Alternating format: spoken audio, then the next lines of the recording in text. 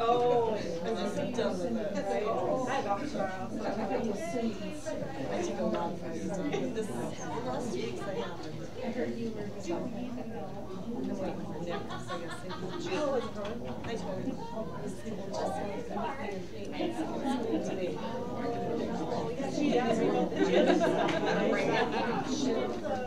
Yeah.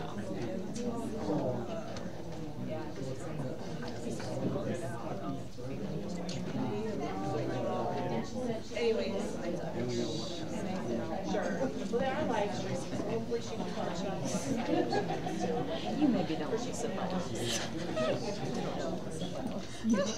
Are we behind him or beside him? Behind? Yeah. Either behind or beside. Because I'm going to try to do one maybe we should. Long time no see. I wanted to go see that school. I've only been in there once. It hasn't changed much since I've been, but I went to school there. They put the big playground out in kindergarten. That's what I went here, yeah. My dad was Should we go sit by her?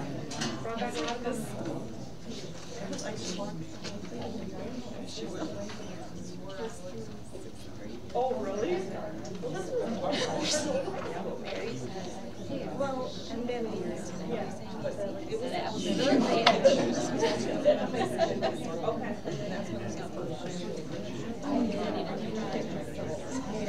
The old high school combination was a whole different Hartsville.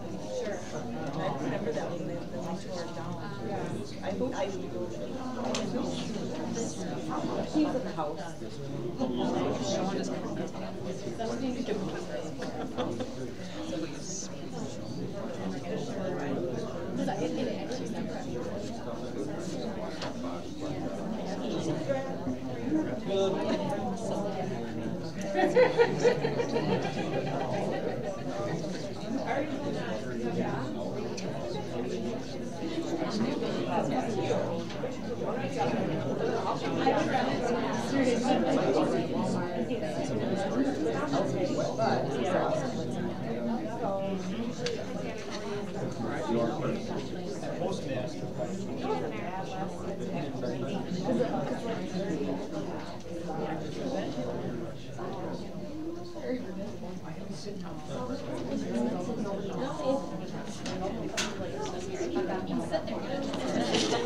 You decide.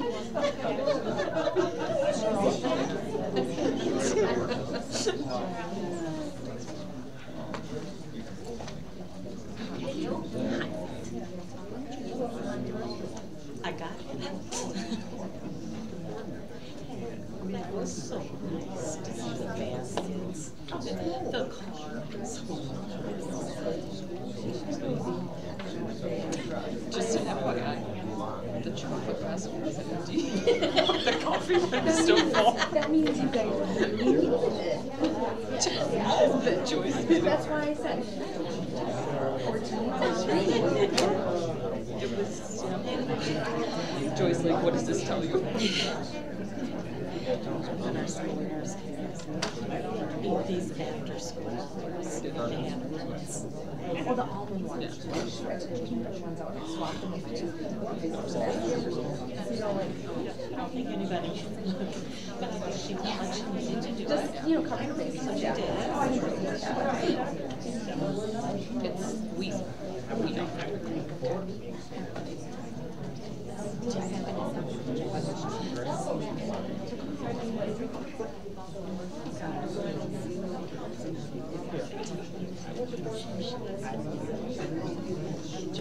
Oh, you have?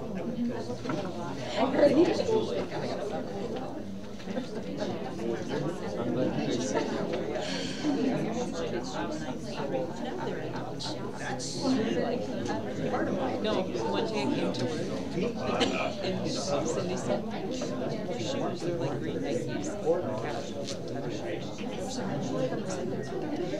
said, I can see your shoes. They're kind of loose for teens. They're boys. That's why. Boys to men. And shoes. Because for her, more kind of casual, like, shoes. That's right. These are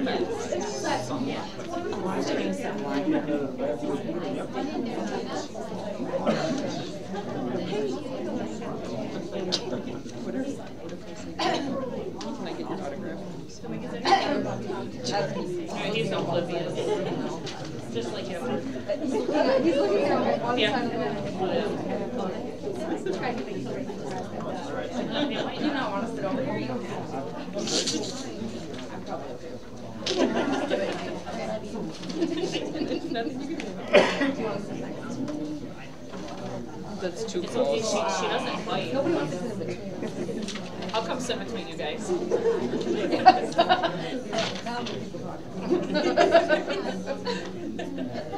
be scared to go to work tomorrow.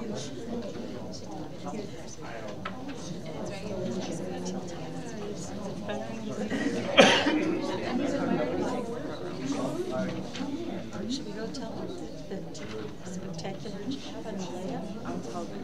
So you did a great job on that one. Well, that's why I left you, because I thought I could tell you. Good evening and welcome to our community referendum meeting. For respect of your time, we're going to get started. You should have picked up or been given a fact sheet, and we're going to walk through this evening this information. If you don't have one, there's some up in front as well. My name is Andrea Sheridan. I'm the superintendent of schools in Athens. On behalf of myself, administration, and school board members, thanks so much for joining us this evening. Beth Stinky is here with me, our business office manager. Kristen Winter, board member, is in the audience.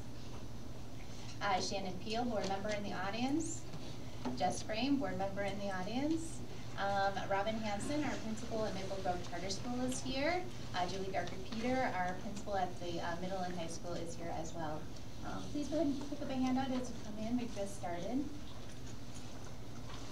So the purpose of tonight's meeting is to share with you, our community members, residents of Athens and our townships, information about the April 4th referendum.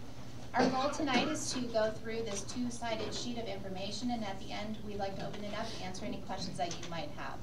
So we'll start on the front side of this page, and we really start with a pretty strong statement that says the future of Athens schools in the hands of the voters.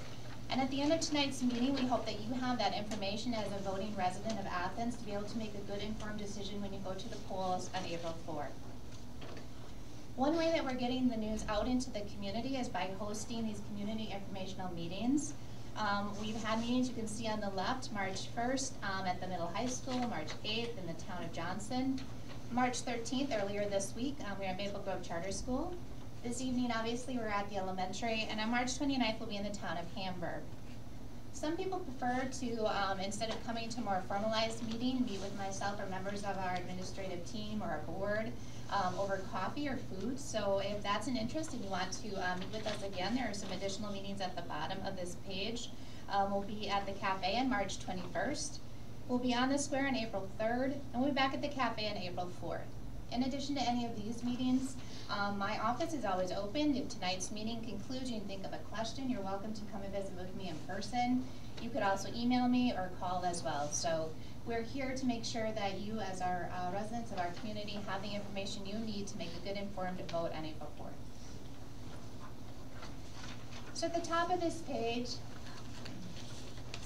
again, we talk about casting an informed vote on April 4th.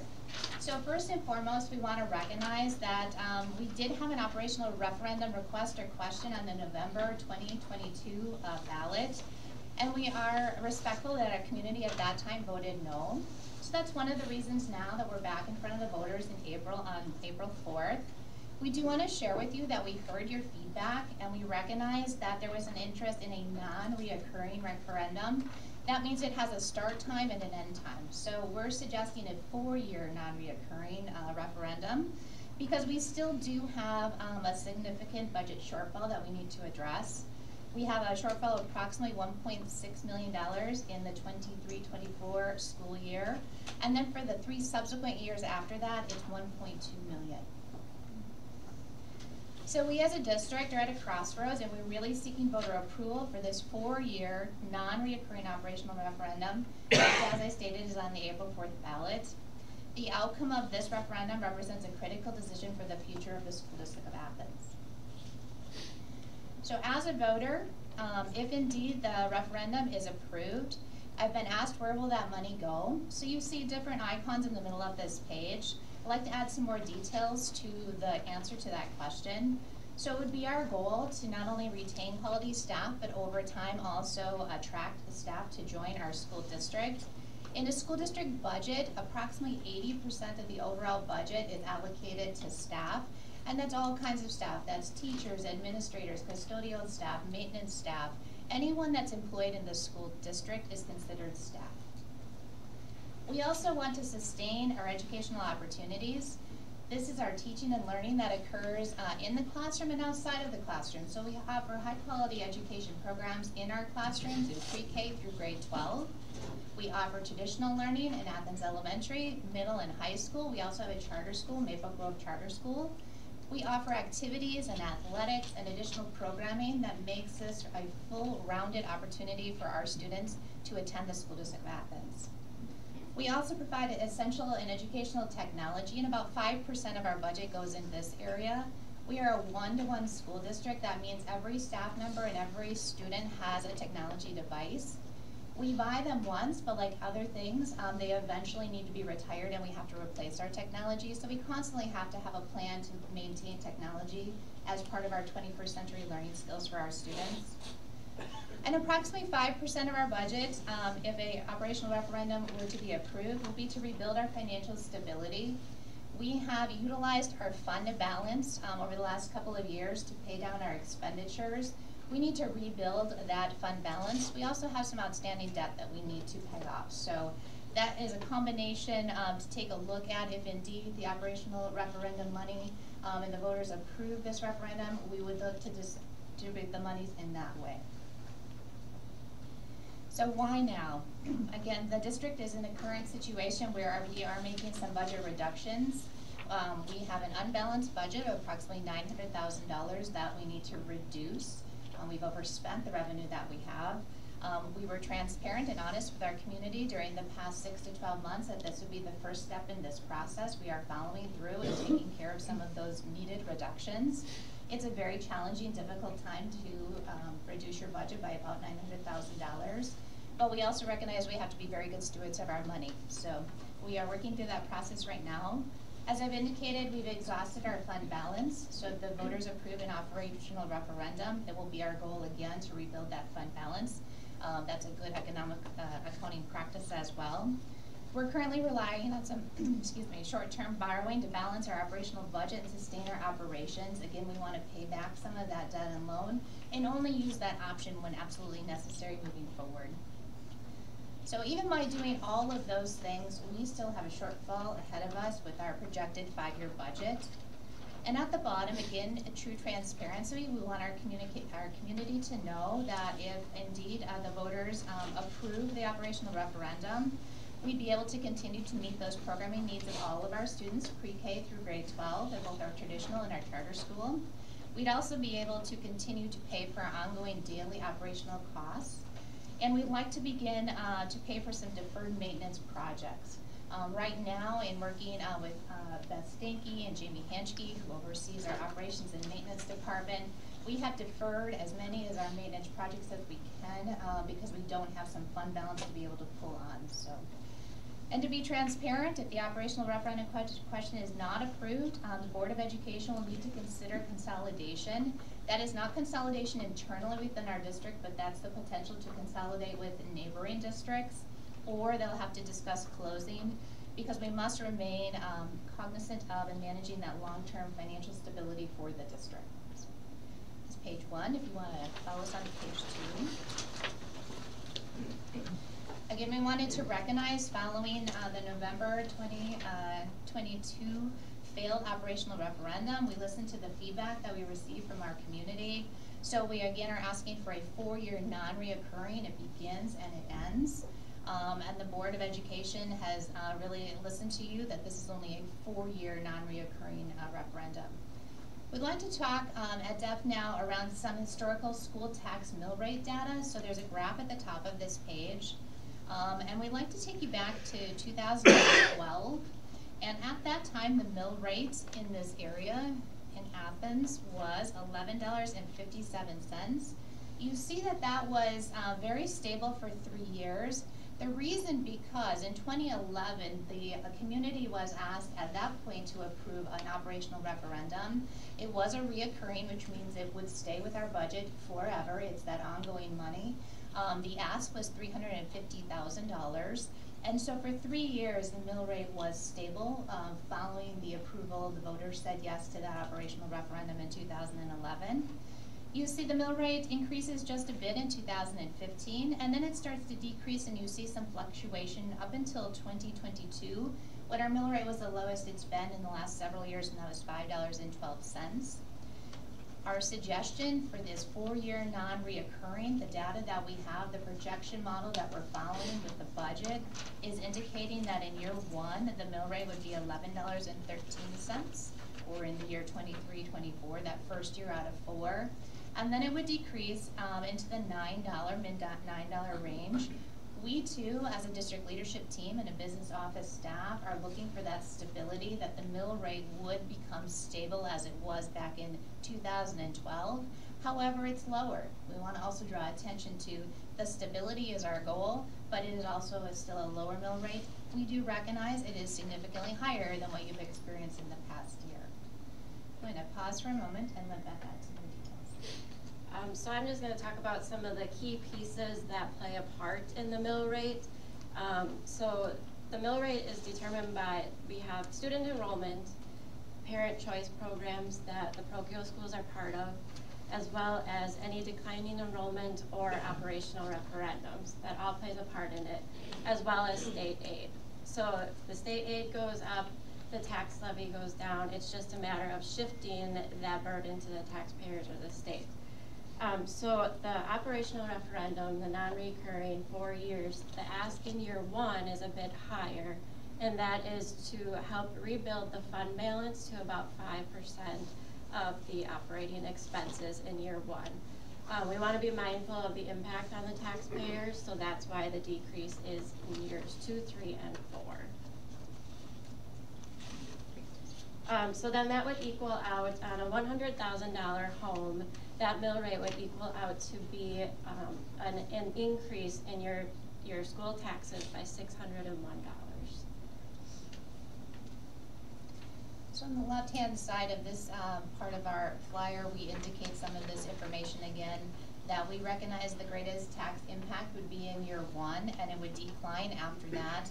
It's too premature at this point, although we have suggested numbers for that mill rate. They'll be certified each year in October. The state of Wisconsin certifies our data. So we'll be watching that. We know that it won't be any higher, but we'll maintain that and watch it as well. And we want to draw attention to, we've been asked sometimes, is the tax increase my total tax bill? This is only for school taxes. The information we're sharing with you this evening is only specific to your school tax. So that's important to recognize, because there are other parts of a tax bill. So that takes us through our 2-page informational flyer, the information we wanted to share with you this evening. But we'd like to open it up to questions that we might be able to answer that you have, or maybe you've brought questions from family or friends or neighbors in and around Athens or our townships.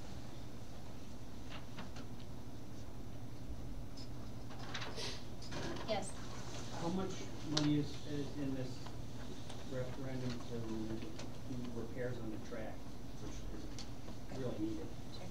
So the question is, how much money in the operational referendum is identified for repairing our track? Right now, that would be no monies. The monies that we'll be getting, if the voters approve the operational referendum, do need to be used to offset expenses, to be able to refund, build up that fund balance, and then look to some of the deferred maintenance projects. The track potential cost would be well over $1 million, so it would not be a conservative decision at this point to go ahead and allocate anything to a larger capital project in the immediate future, I should say.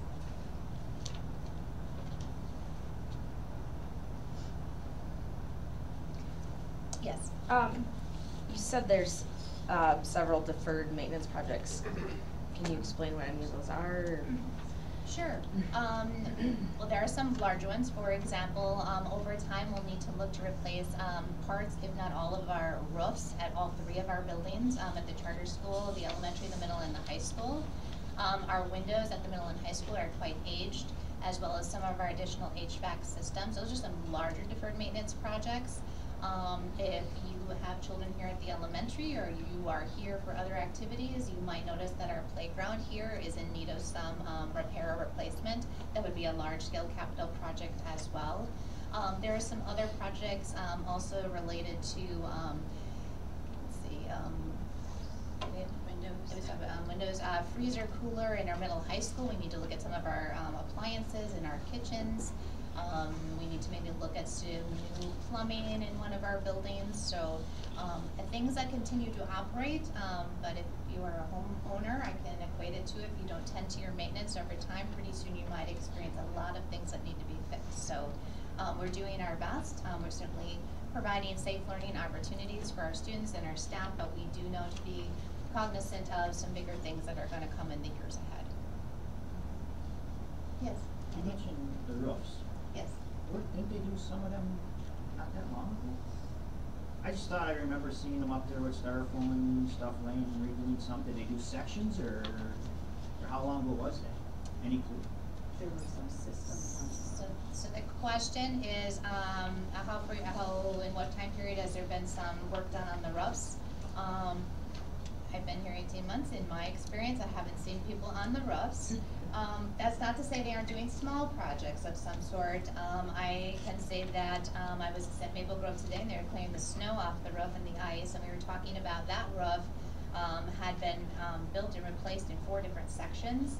So over time, there'll be sections that come due for replacement sooner instead of others. So we're taking a look at that potential project over time. So Annie, I hope that answers your question. I'm not. I just thought I remembered within probably the last 5 years or so redoing some of the roof on the school here, but I don't remember. I just remember having stacks of styrofoam up there, 4x8 sheets. There was some systems like air conditioners and different things. No, it wasn't. It was styrofoam. I saw styrofoam. I'm just remember curious if seeing it was a that. section or not. And those type of decisions, we would invite obviously Mr. Hanschke, and if we needed to do a facility audit with an outside group, they would come in and give us information about how old our different parts of our systems are, and then we would prioritize with Mr. Hanschke's help what's going to be done first in a timely manner. We have a 1 to 5, a 5 to 10 year plan right now, taking a look at what's most urgent and necessary. Yes. This is not kind of a statement, I guess. I'm Jim Weideman. This is my wife, Julie. We're building in town here.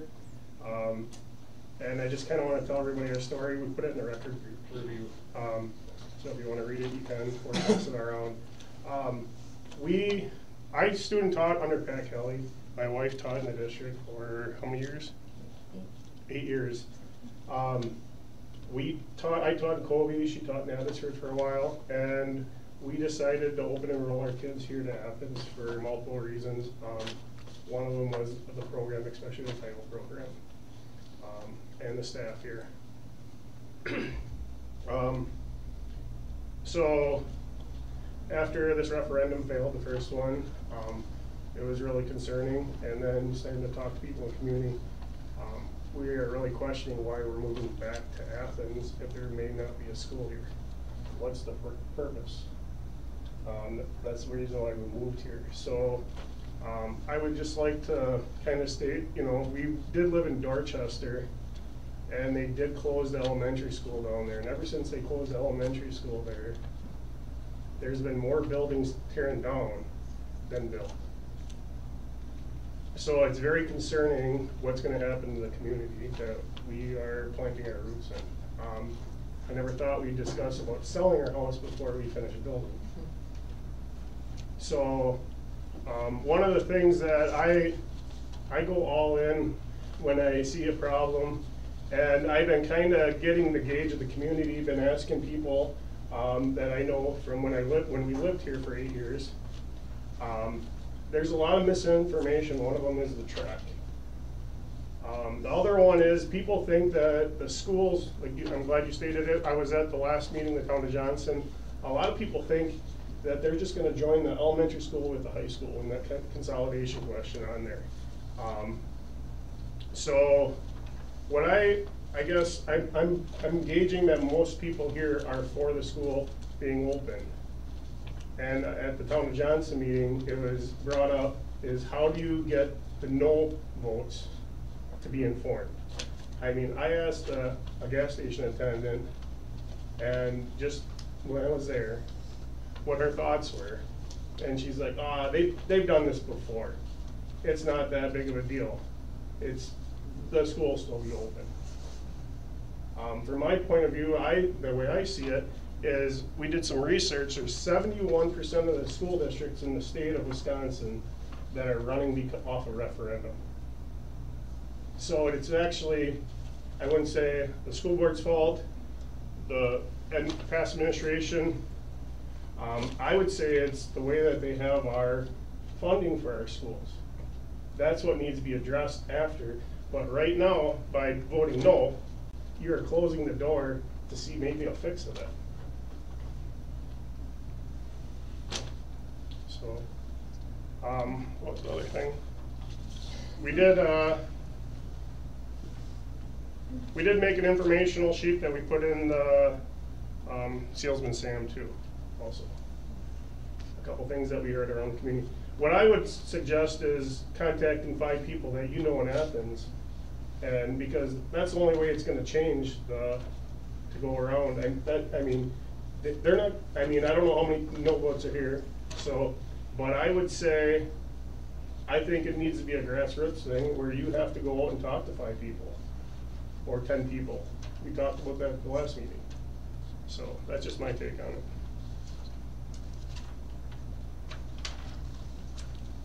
Yes. One thing that I found interesting, and my name's Bonnie Stang, and I think I emailed you several times on this because I couldn't believe it was true, is the next time that we are available, and maybe you talked about this because I came in a little late, is the next time we can actually go back and potentially ask the taxpayers for more money is actually a year from now. And I don't know if you want to just maybe, I don't know if you know that already, or if you can explain that a little bit more. Sure.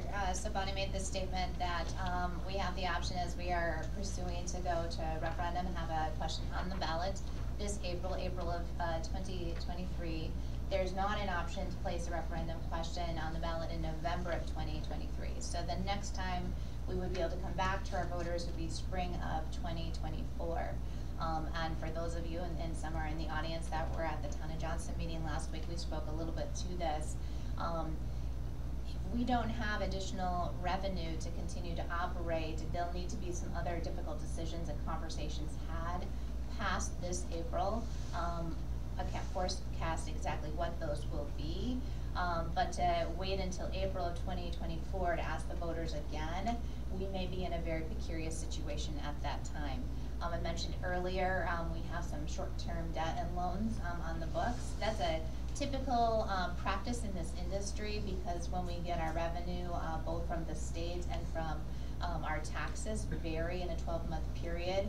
So it's a practice that the school districts follow, but over time, we need to pay back that debt. We can't keep that debt on our books, and it's short-term borrowing. So just thinking of that context of short-term borrowing, we're in March of 2023. To consider paying that back in a timely manner needs to happen well before April or any time in spring of 2024. So this first year's amount would cover that entire short-term debt, or is this going to go on for the full 4 years? So the question is, will this first year, the 1.6 that's being requested by the taxpayer, take care of the debt? Yes and no. That's where I lean on the business office manager and her team. It's a timing. So if there is debt due, that certainly is going to take priority. Paying our staff is a requirement, paying our insurance and our bills. So we go back and take a look at the budget that we build each year, and we have to prioritize so that 1.6 million in year 1 would be added to our overall revenue, and then we have to look at when those bills come due to get us through that first year.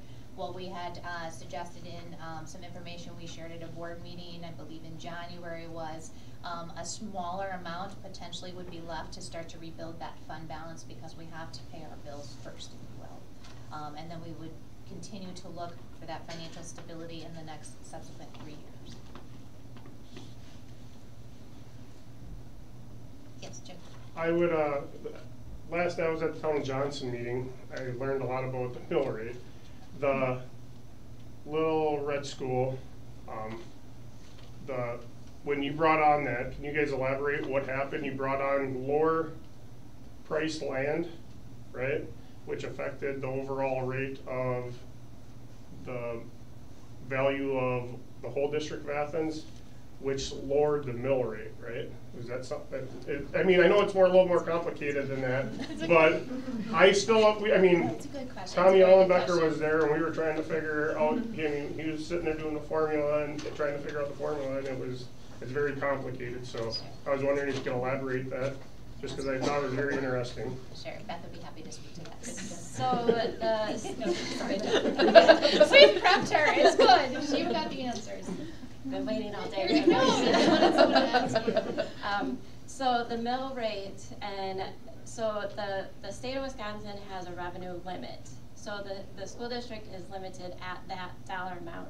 So when we brought on Maple Grove, we increased the property values, which then decreased our state aid. So it's just a balancing act of shifting where that money is coming from, either state or the property values. So that's why the mill rate goes down, because the mill rate is calculated from that revenue, or the property values divided by that levy that the board sets. So, yeah. I mean, so the way that you're saying that works, I'm just curious. Let's just say Athens were to close.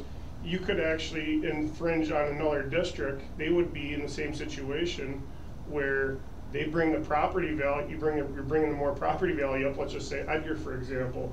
We could be sitting in almost the same situation with Edgar having issues now because their mill rate drops, right? Am I following that right, or I mean, I know that's a loaded question there, but. That's really forecasted pretty far in advance, but I would make a positive assumption that, you know, their staffing would change, their student enrollment would change, their property amount would change. So there would be a lot of moving pieces to whichever district the Athens would dissolve into. And I'll add into that, if we're sharing with somebody in the community, that it's sometimes really difficult to compare any of our school districts, and there's 471 of them in the state. Each has their own story, and when I say the story, it's about how many students are in their district, what the demographic of that district is, how much land they have, what types of state aid they receive. For example, we have a significant amount of land in the schools of Athens, so we receive some additional transportation aid. Not every district in the state gets that. We receive what's called sparsity aid, again, because we have a lot of land and other districts don't have that.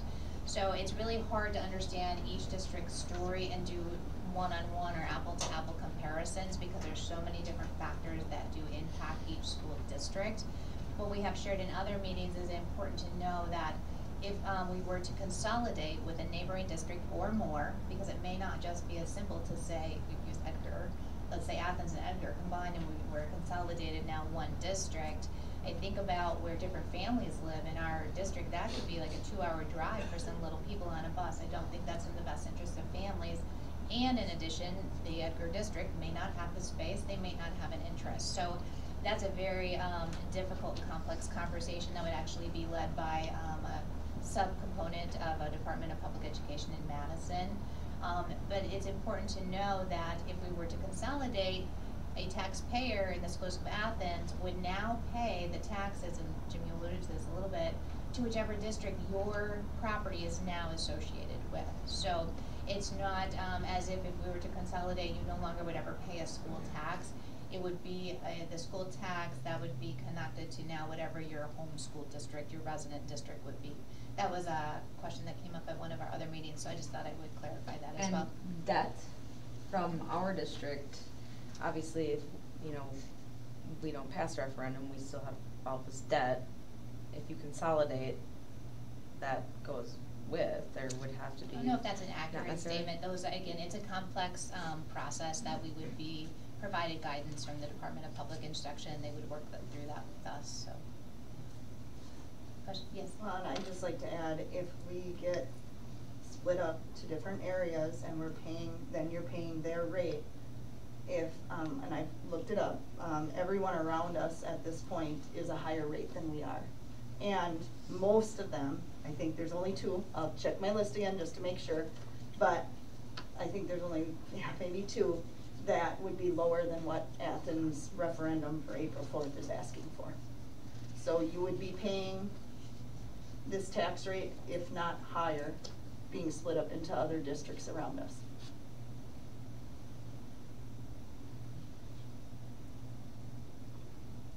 Andy, did you have a question?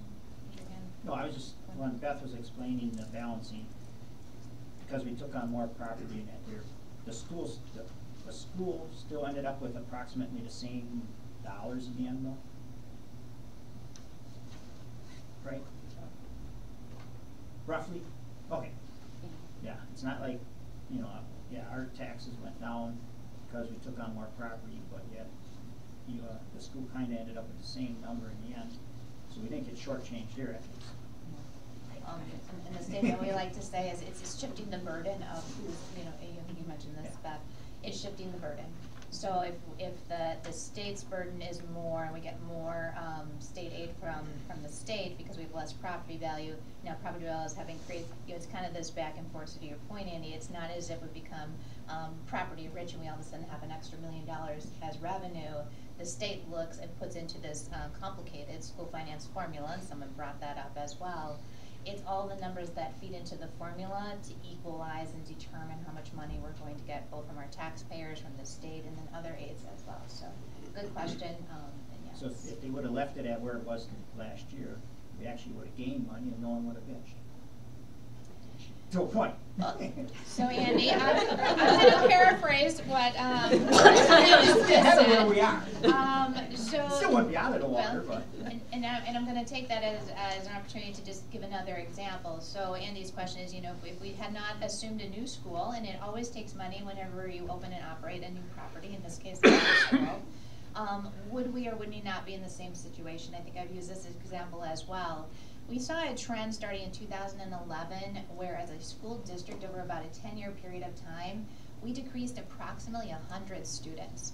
We had peaked at that time around 500, and in its lowest enrollment in this area, we were at 382 about 5 years ago. So as we watch enrollment continue to decline, then we also get less state aid because we have less students. So the assumption is if there's less students, you don't need as much money to operate. So to Andy's point, would we maybe be sitting here having a similar conversation absent the acquisition of a new school? There's a strong potential that we could. Because as your enrollment continues to decrease, at some point if our spending does not also significantly decrease and reductions occur, we would be sitting here talking to our taxpayers, just having a little bit different conversation. So just something to consider. Is our enrollment still decreasing? Is the question from Bonnie, is our enrollment still decreasing? The answer is no.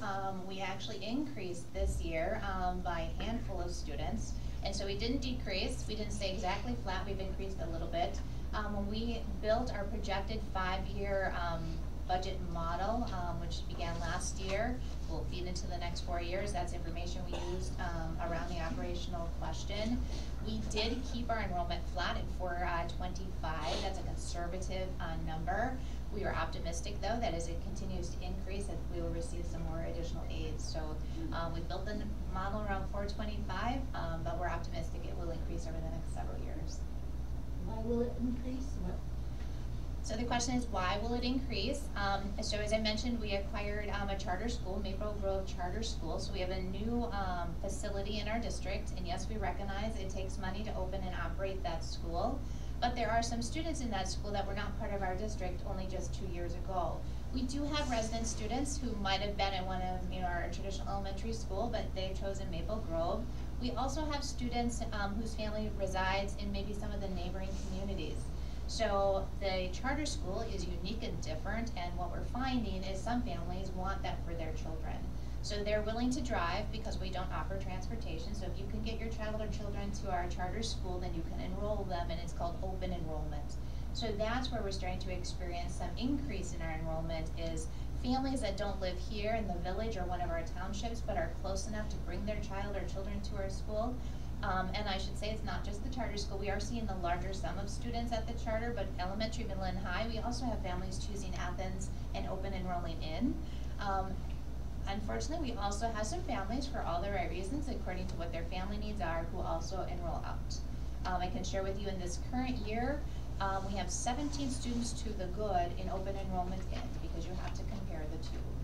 It's also important to note that open enrolled students in and out, money follows them to us. It also follows them off or into another district, and we don't count them at the same rate we do for our own resident students. So again, part of that complex funding formula, but we celebrate if families are choosing Athens, because we must be doing something really, really great here, that they want to come here even if they don't reside here.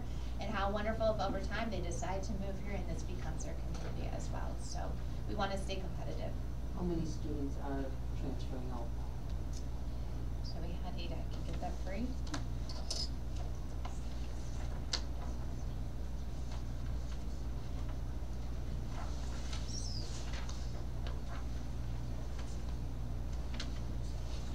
This year we had 67 students transfer or open enroll out and 84 in.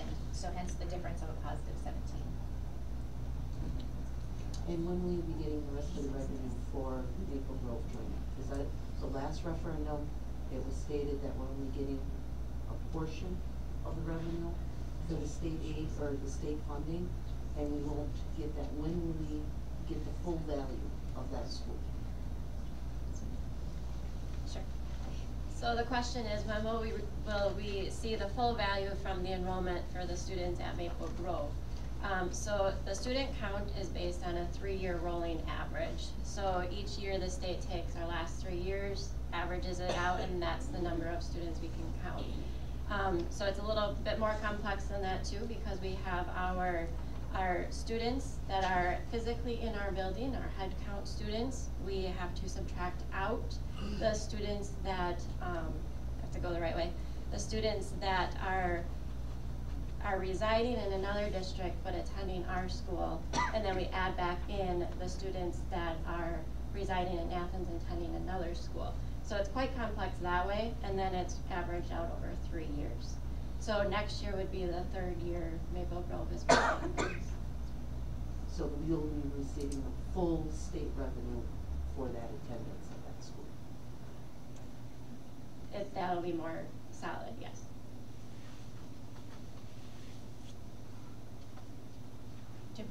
How many open enroll? First of all, I want to state I'm not against parochial schools, but they are part of the budget to a point. How many open enroll to the parochial schools here in town that we lose on that number that you said? So the question is, how many students open enroll to the private or parochial schools? We have Trinity and St. Anthony, obviously, in our village and in our community. They're not part of the open enrolled in or out because they're not counted as part of our resident students. So if a family chooses that choice, they just go and enroll to either of those parochial schools. How that choice does impact our budget is that those schools participate in the voucher or choice program in the state. So if a family meets a certain criteria, there are so many vouchers available that would help to offset or waive the costs, but the money would follow those students, and that amount this year is approximately $184,000. Now, I know that, again, it's state law, so you can't do anything about it, and I'm not saying it should be. But my question is now, when I know we have to provide busing for them, does that come out of their district, out of their schools, or is that a freebie on the school district of Athens? So the question is about the requirement to provide busing. Actually, we're not required to provide busing unless a student with a disability needs some services that we provide at our school, then we are held liable for that. We have had some agreements over the years because a school board could make a decision to offer some of that transportation.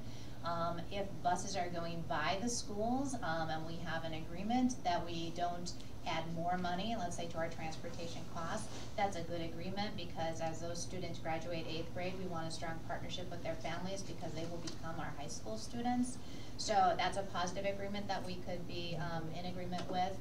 We did make a change in the last year. We were providing some additional transportation for some classes that were occurring at our high school.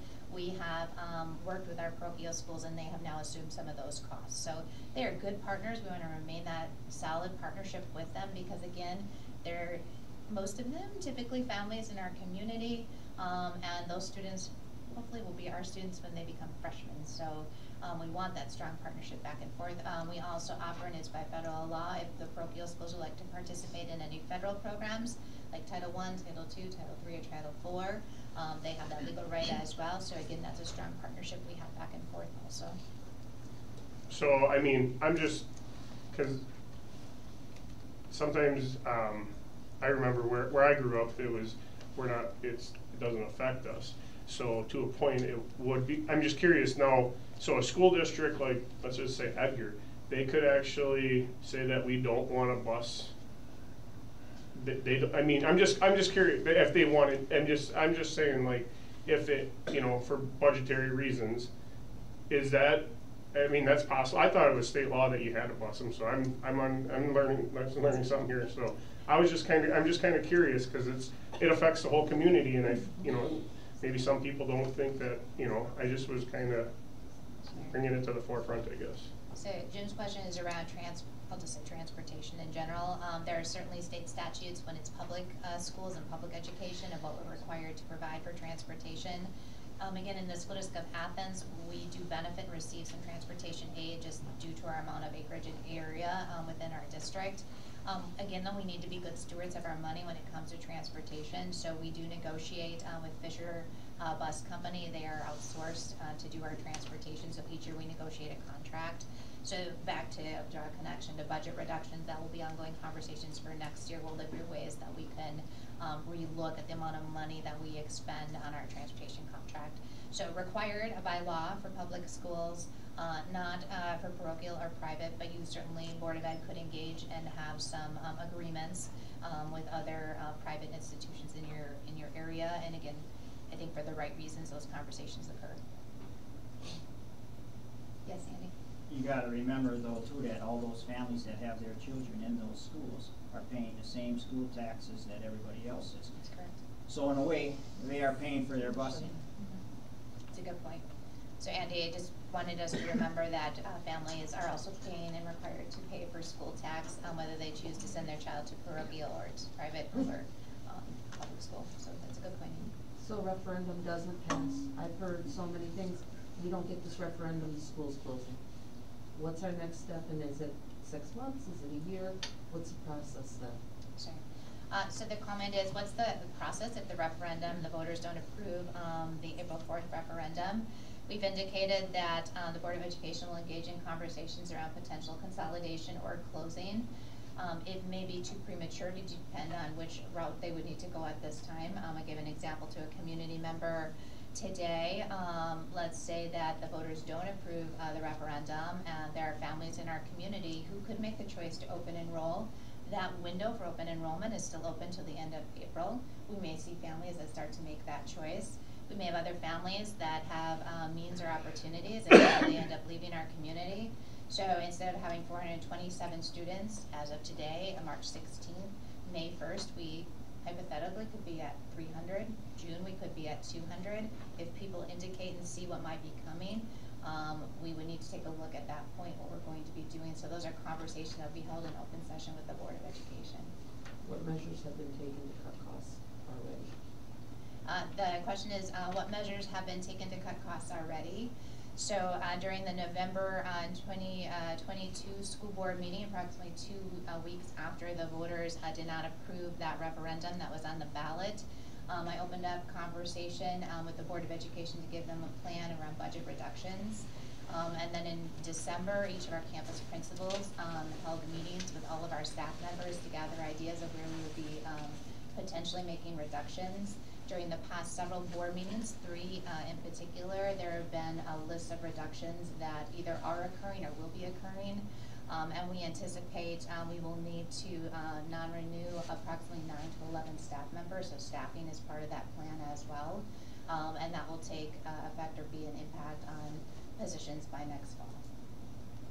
And what kind of savings is that, or reduction? Adding all of those different reductions together is approximately $900,000. When you just said that 9 to 11 staff, will those reductions happen even if this referendum passes? Yes. Okay.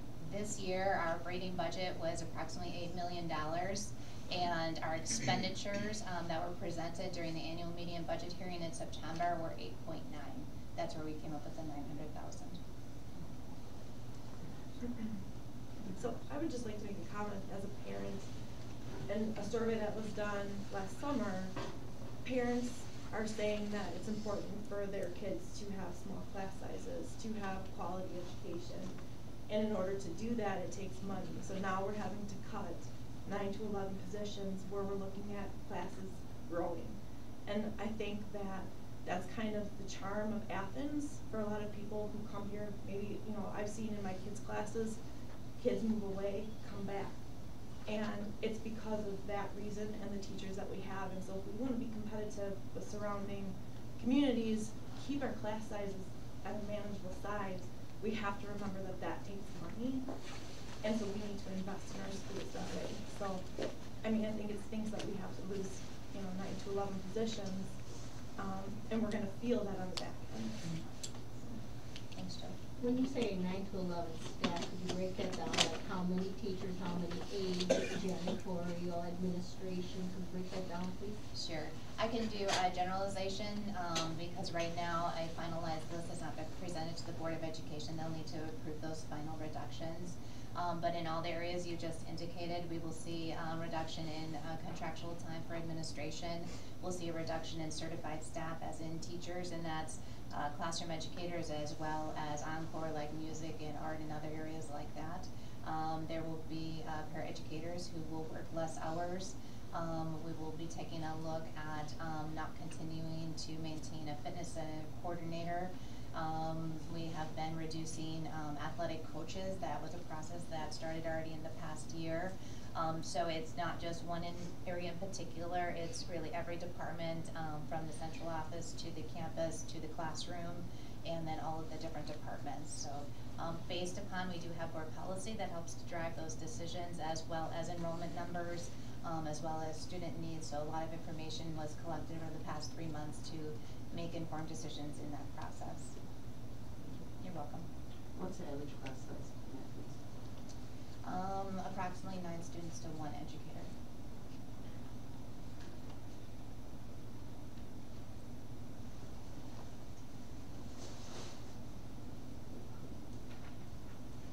Yes.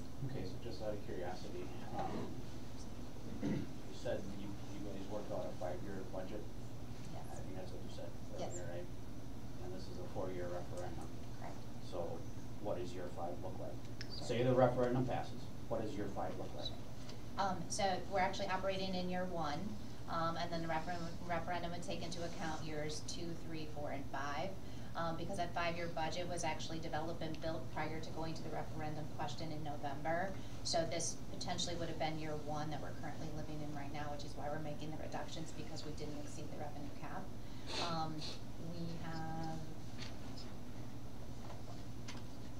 a lot of numbers and data in particular.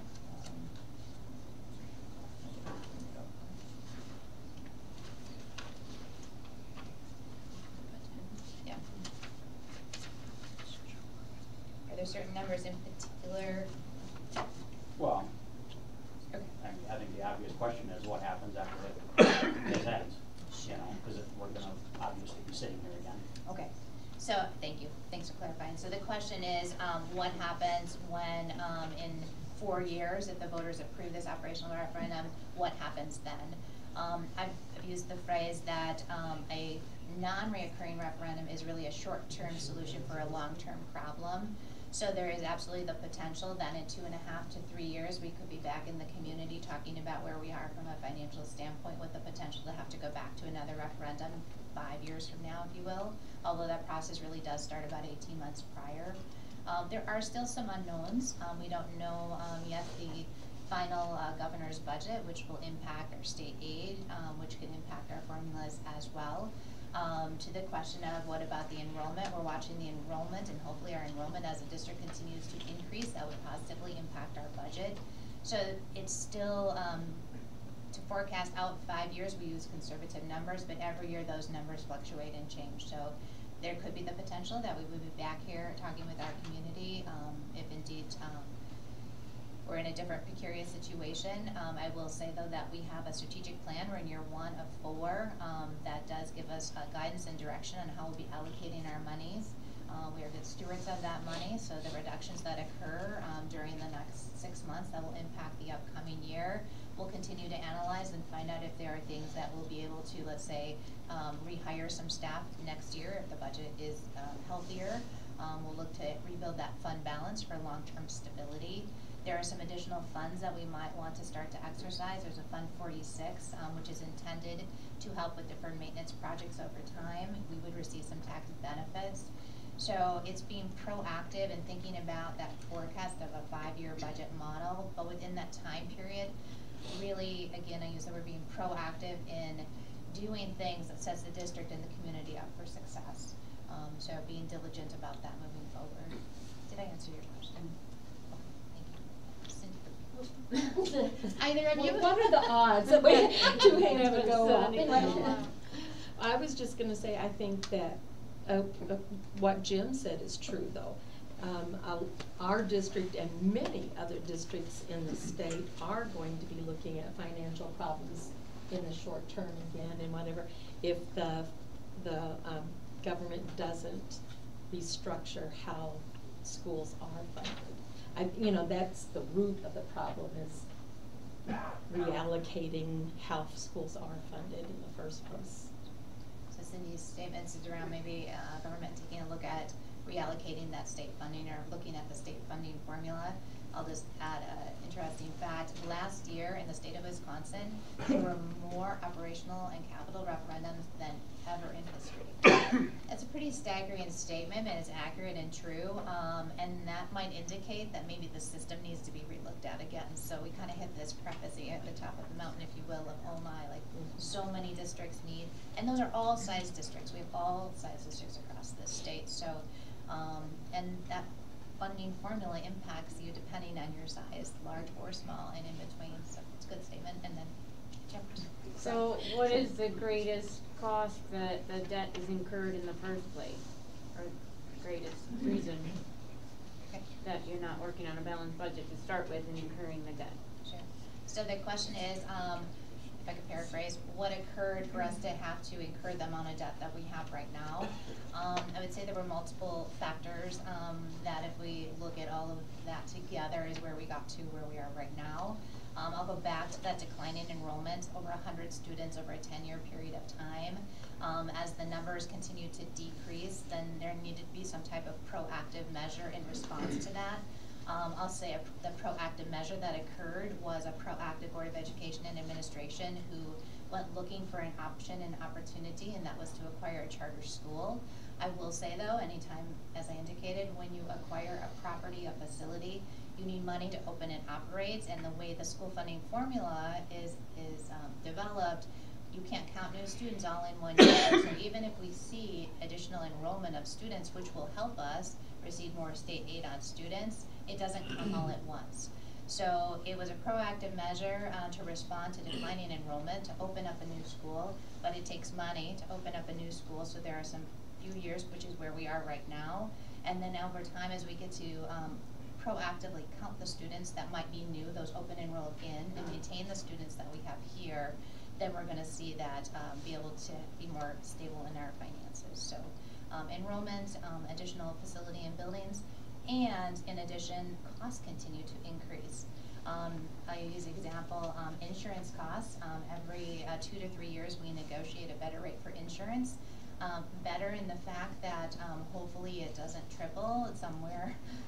Insurance rates they're very expensive, and that's part of our compensation package. Transportation in the last year or two, gas prices have significantly increased.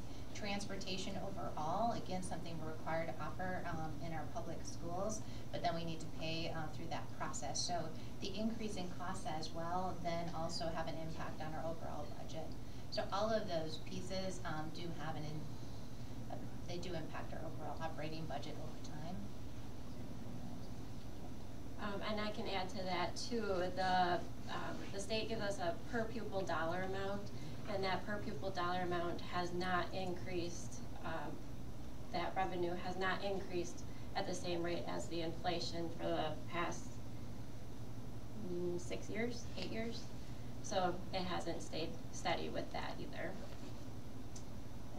And we're looking at our graph here for 4 years from 2015 through 2019. We had 0, right? Yep.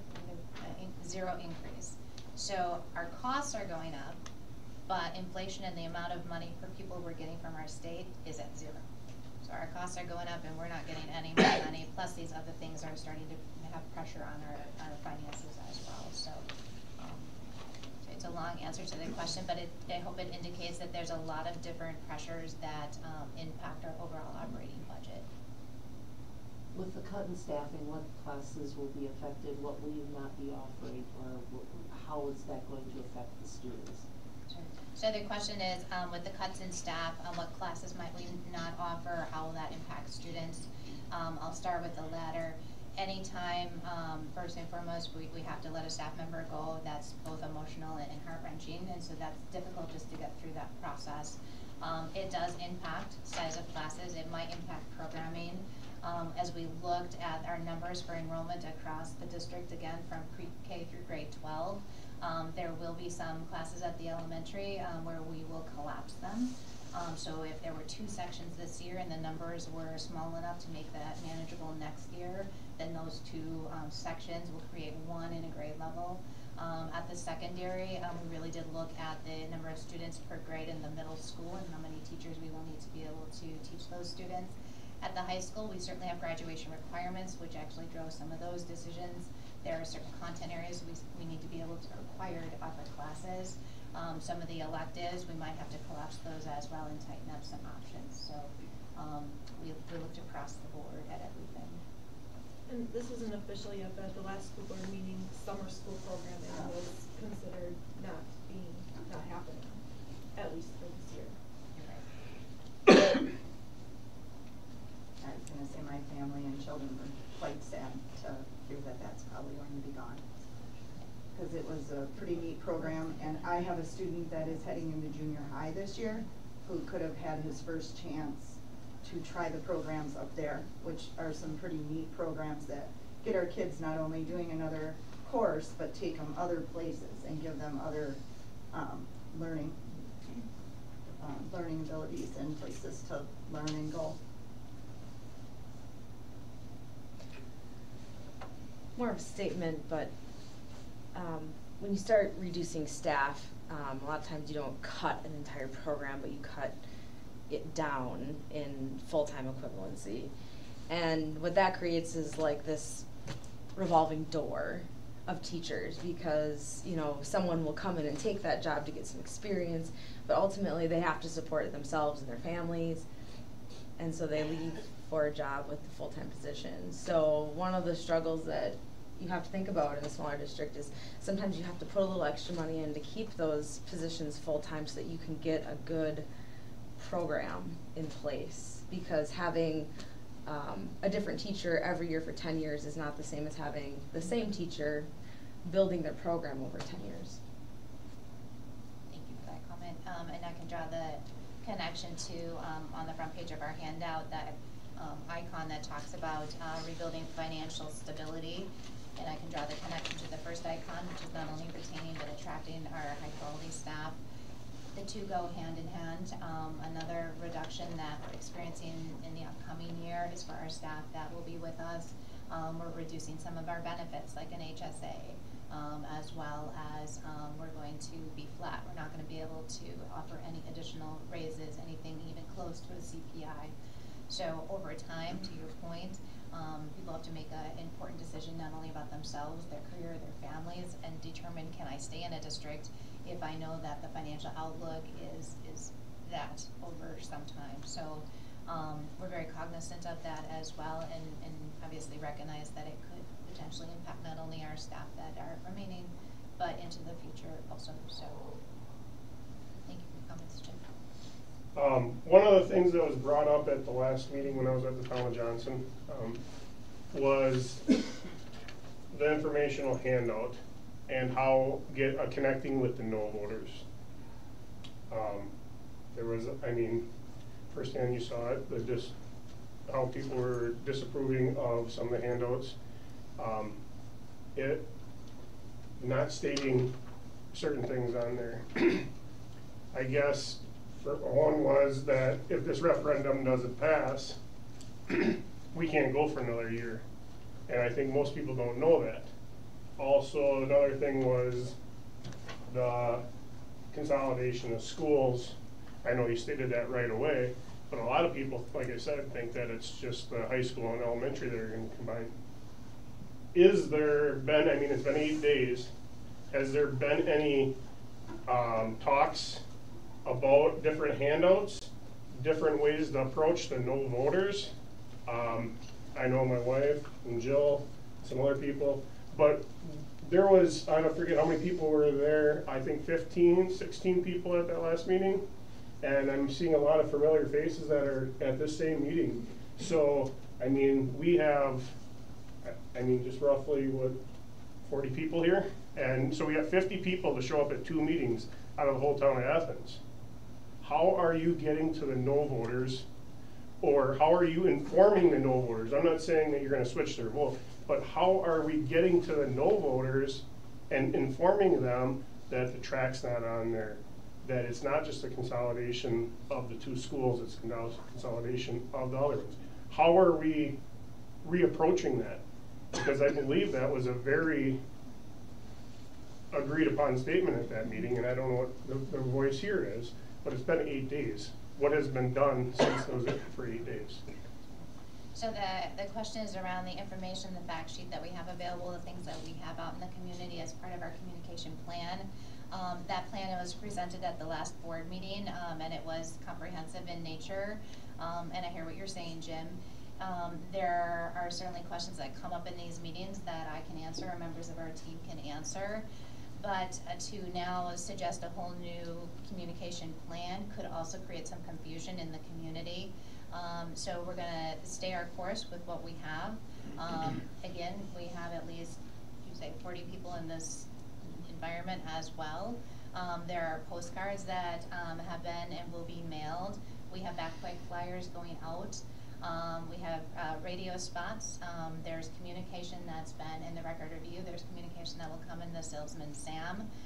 We're constantly populating our website and keeping that information accurate. We have added some new information as we've progressed over the last couple of weeks. We're also feeding our social media sites as well. So we're looking for all of the avenues that we could communicate out into the public. But we did have a plan at the beginning, well over probably almost 6 weeks ago. We also have yard signs, banners, posters, boards. So we're trying a lot of different avenues to get the information out. If someone's not on Facebook, then they get the postcards. We give them information. Come to these meetings, you get information. We have some businesses in town that have boards up for us as well. But we're going to be consistent with that message so that we don't also create any confusion out into the community. I guess, follow up on that, how much different was the plan than the first plan that failed? That's, I mean, just so looking forward, if the referendum passes, I mean, and we're gonna have to run in 4 years again. It should be looked at, I mean, yeah, I mean, I think it's a little bit more urgency people are finding out now, but doing the same thing, I mean, I run a business and I built it off of advertising and promoting it properly. And if I did something that failed once, I relook at it. So, I mean, how much difference are we looking at right now? I'm just kind of curious myself. So the question Jim's asking is the difference in communication plan from the fall referendum to now. And my response to that is the fall referendum also included a second question. And so we had an operational question and we had a capital question. So we had twice the amount of information and trying to make as clear as we could and concise the difference between two types of referendum questions. In addition, when you look at the graph at the bottom of page 2 here, it's very explicit around school tax and it's only the operational impact. The graphs and information we shared in the fall, we had to try our best to show what the impact would be in year 1 for an operational, year 1 for a capital, because there was no impact, then year 2 for an operational, and year 2 for a capital. So to compare a communication plan from the fall, when that campaign focused on 2 questions, 1 operational and 1 capital, this is 1 operational. This one is a 4-year non-reoccurring, that was reoccurring. So the feedback we gather, both informal and formal, impacted and helped us design the communication plan now for this referendum in April. But the two referendums themselves were very different, so the information had to be very different as well. Regarding the last referendum that failed, Sure. now let's say hypothetically this one passes, how soon are you going to come back to the table with a referendum to do all those capital repairs that were on that second question of the referendum? So the question is, how quickly would we come back to the community and engage in conversation around a potential capital?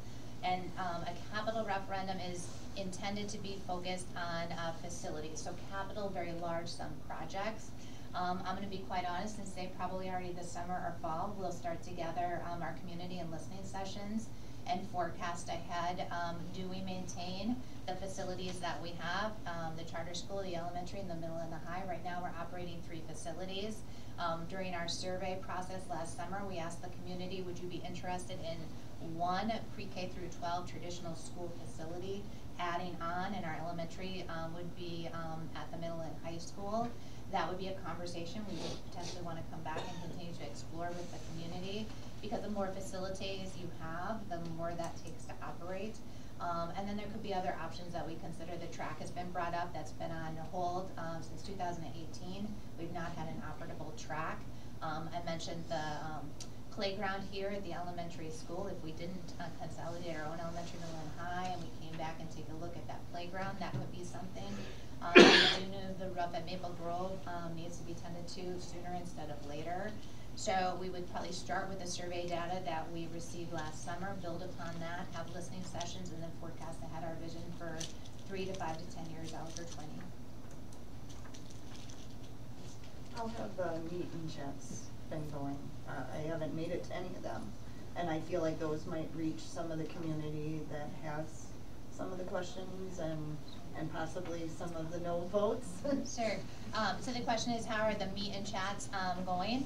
And I'll say, I think good. I drink a lot of coffee, for those that know me, so going to the cafe early for coffee and meeting people in the community, I appreciate and enjoy that opportunity. And to your point, some people that come and talk over coffee feel more comfortable there than in a large setting like this. So actually doubled the amount of the chats and coffee, and this time we're also offering come for, Andy, would you say chips for lunch at on the square, right? If you're buying, chips. So come for a chip and chat there as well. So again, what trying about to after the hours? How come they're all during after the hours. work hours? So working people can't attend your meet and chat. That's a good point. I'd say, yeah, okay, so that's just whisper. One-on-one meetings, conversations, phone calls, emails. Yes, I hear what you're saying. Approximately how many people are like at your chats like that? Are you reaching? The first one is started with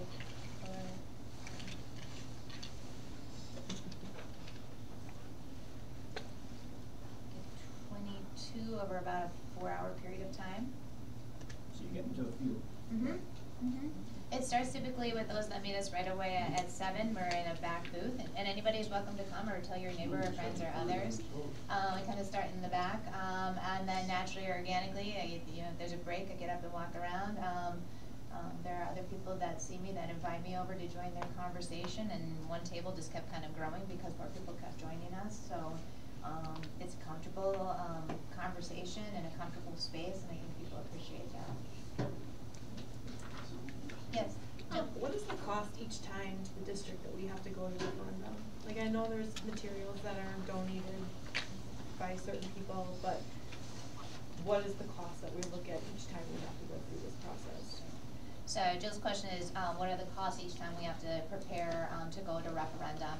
So I can't give you an exact figure, but I can tell you some of the costs associated with referendum. First and foremost, there's some legalities. So we work with a bond counsel who helps us to draft the legal language that then is presented and will eventually be the language that's on the ballot. That has to come through a legal process, if you will, and so it's called bond counsel.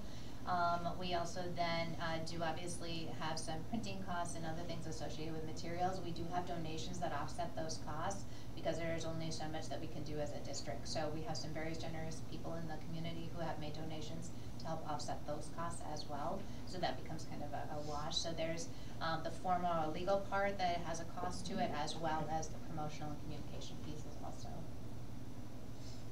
So I don't have an exact figure because we have donations that offset some of that. Sure. Yes. One of the things I remember from one of my many referendum meetings in the past is somebody said something about, and I was thinking of this the other day when I was listening to the news, and they were talking about the United Kingdom leaving the European Union, and there's a lot of regrets now that people didn't think it through, and now the United Kingdom's really struggling. But one of the things that was brought up is, and Jimmy kind of referred to it, I think the school district is still the largest employer. So just the school shutting is just like the peak of the iceberg. It's like, it will affect our gas stations, our restaurants, our doctors. Will we be able to keep a doctor in Athens? You know, across the board, Athens will suffer if we don't have schools here. So I know it happened to Dorchester, and that's just something somebody needs to think of. A lot of people need to think about. Because we're sitting pretty nice with a doctor and a dentist, and how much of that will we maintain? Because we will lose people. If the kids go to a different school, we will lose people. Do our house values go down if we don't have a school? Yes. Oh, A lot. The property value decreases a little bit. So, you know, it's not a good thing. So that's something that needs to be brought up to people. I had one other point, I can't remember from another. However, when Colby closed Dorchester still survived. It was hard. My children were in that school when they closed it. But it was a measure that had to be done to balance their budget. And now, there's still as many houses in Dorchester as there was before. Very many businesses. Yes. I mean, I wouldn't think of it as a And they thriving didn't have a community. grocery store, and they didn't have a doctor, and they didn't have all that before the schools closed. Because They still proximity. have, They had an Abbotsford this way, and they had a Stetsonville and a Medford. and they still have all their businesses, and the buildings being torn down are the ones that are old and left. But if you look Well, at no, the Dorchester, it street seems store like left, it's. they just use it as storage and as a different facility. I can't go there and get my farm supplies anymore. I have to go all the way to Owen. Now, is that because Riverland joined though? No, it was because the town didn't have I mean, the town was without funds in the town and people in the town and families shopping in the town, those businesses lose out. And it doesn't make sense to keep something there. I know if my children end up going to a different school, I'm not coming to Athens to get gas. I'm not coming to get groceries. I'm not coming in for a fish fry. I am going to go to Medford, Abbotsford, Edgar, wherever the heck I end up or choose to put my kids. I'm not gonna be coming into this town to get things. And I'm a pretty strong supporter in this town. And I also wanna say, like, anybody who thinks our staff and people that work for the school here, I know I heard some things about what we pay people and who makes what money. We are one of the lower paying districts. And I can attest to being a substitute teacher that I could definitely go make more money somewhere else. But because of this community and the heart that's in these schools, I choose to come here. and I could just drive a couple more miles and make a lot more money. But I don't, because of what is here and what our kids have in our school and community. Just for clarification, we are the lowest. The average salary and the salary and fringe benefits are the lowest in Athens compared to surrounding communities. So that tells me our staff and people are here because they want to be and they enjoy being here. And smaller class sizes are a draw for teachers as well. Sometimes the money's not worth it if you are going to have this huge class and it's just stress beyond belief. Like the smaller class sizes are more manageable, you have, you know, it just makes teaching all that much better. I imagine the teacher shortage is still having an impact because salaries have to go up or you won't keep teachers. I know a teacher from Colby that had to come to she had to get a raise in her district. She applied in Athens, and then when Athens offered her, she went back to her district, and then they would give her a raise. So it's kind of meaty out there for teachers right now, and I know that there's extreme shortages in some areas. Everybody wants tech classes, and I love our tech teacher. I hear he's doing great things. But I think the people have to realize that if you want a tech teacher, you're gonna have to pay for a tech teacher. And if you overload the teachers, they're gonna have to really, really love it here to stay here.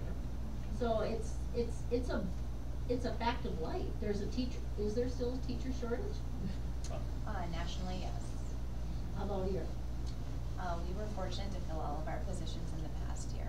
Okay, but do you remember when you used to have 50 and 100 teachers applying for a job, and you don't get that many applications anymore?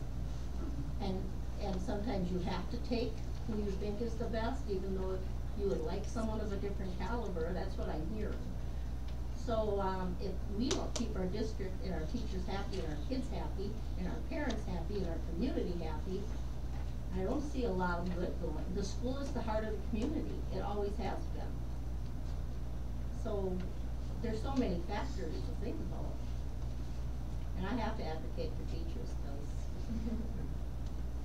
I know how hard you have to work. I just want to add, like, I don't have kids in school, I don't have kids, but I have friends that are my age that do have kids in school. And like to people, I mean, I don't know who's here that's gonna vote no, but just based on, you know, some people that I do know that don't know the severity. My friends send their kids here. Sure, they could go to Edgar or they could go to Medford, but they choose to come here. Like if this place closes or consolidates with Edgar, I don't, like what is the